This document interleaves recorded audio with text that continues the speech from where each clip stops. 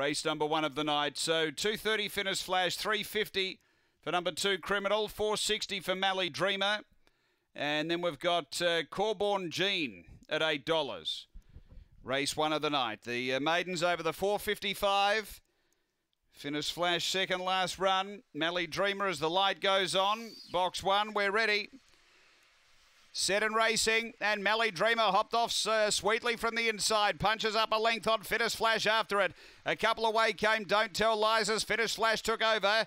Then Corborn Jean behind those Criminal and Finish Storm, but it's Finish Flash coming to the turn by 4 or 5 on Mally Dreamer as they turn. Then came Don't Tell Lies. Next Corborn Jean, Criminal. Down the running, it's all Finish Flash, and Finish Flash goes on to win by a good margin. Finish Flash by 6. Mally Dreamer second, Criminal third, and then came Don't Tell Lies from Corborn Jean and Finish Storm. The time here is around 25 and 60.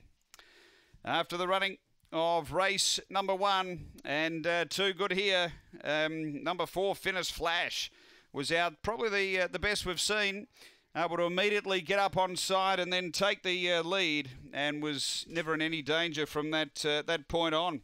Been too good here. Number 4 Finish Flash. Second, going to 1, which is Mally Dreamer, and third to 2, which is Criminal, who was making some good late ground out deep.